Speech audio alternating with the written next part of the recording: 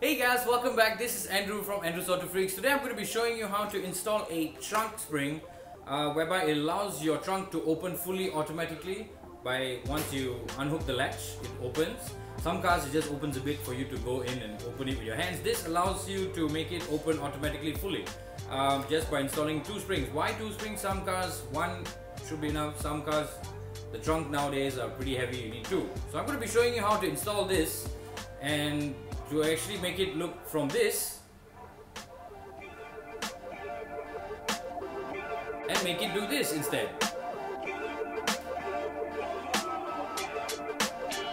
So without waiting any further, let me show you now how to install the trunk spring. Let's go.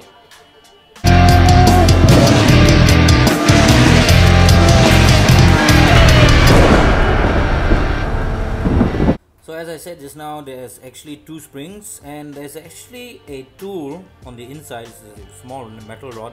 This one is to help you to adjust the length on how long or short you want, because there's a nut here. I'll be showing you how to install it. So I just thought I'd just show you what the box looks like and what the tool does. So let's get to it.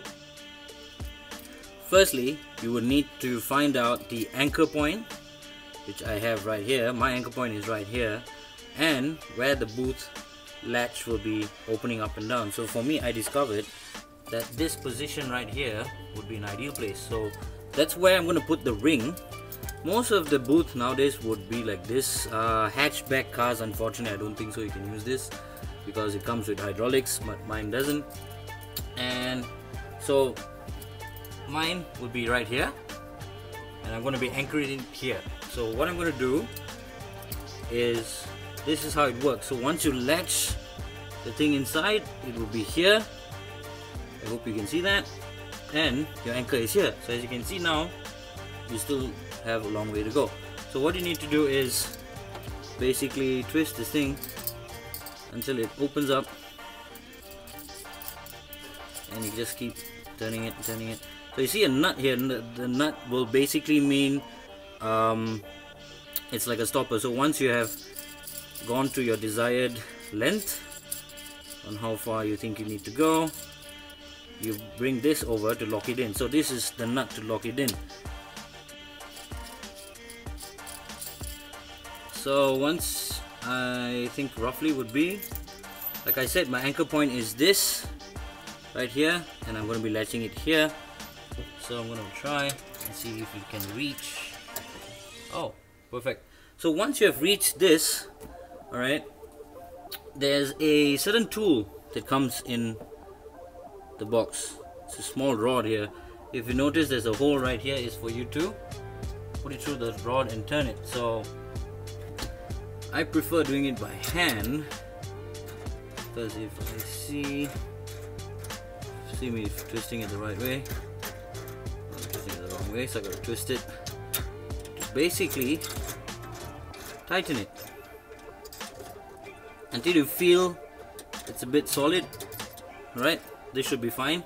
So once you have reached this level, the nut is, you have to bring down the nut to lock the whole thing in place.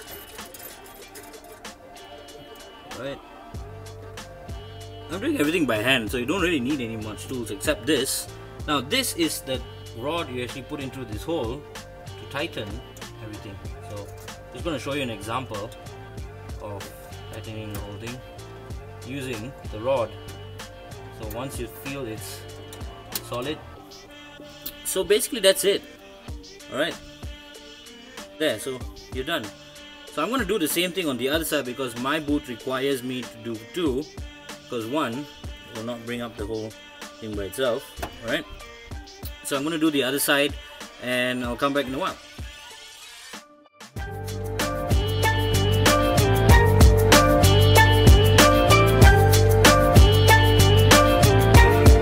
There you go guys, the other side is now done, and now it's time to test it out. And it depends on how strong you want the spring to be. You can adjust the latch like how I showed you with this rod right here, which is at the end. So as much as you want, you can open your trunk, close it, and see how it goes. If it doesn't open, you can tighten it to make it much more tighter, because when you close it, it should expand. Alright, I'm going to show you on the outside and see how it turned out. And now to test whether it works. My car comes with a remote control trunk opener, so I'm going to give it a shot to see whether it works. So here we go.